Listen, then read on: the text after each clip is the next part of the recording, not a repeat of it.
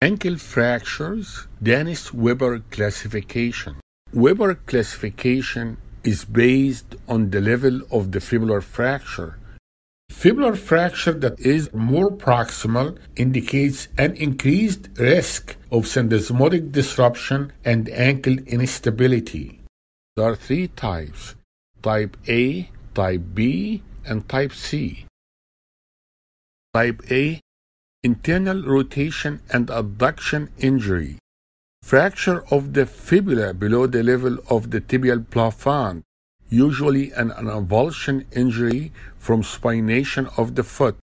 It may be associated with oblique or vertical medial malleolar fracture.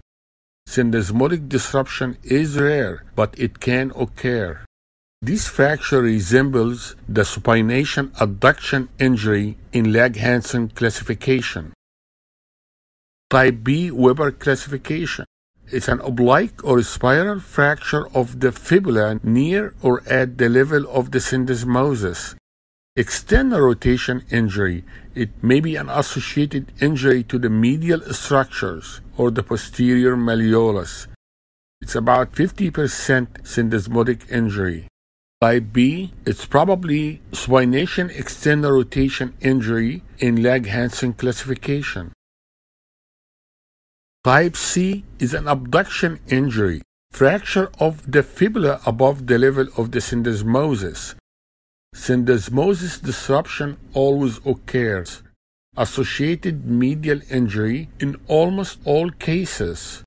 This type C fracture includes the Maisonneuve fracture, pronation abduction, or pronation external rotation.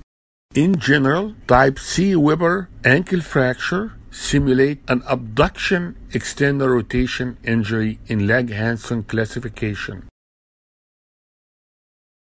This is the summary of Weber classification of ankle fracture and how it is compared to Lauge Hansen classification. Thank you very much. I hope that was helpful.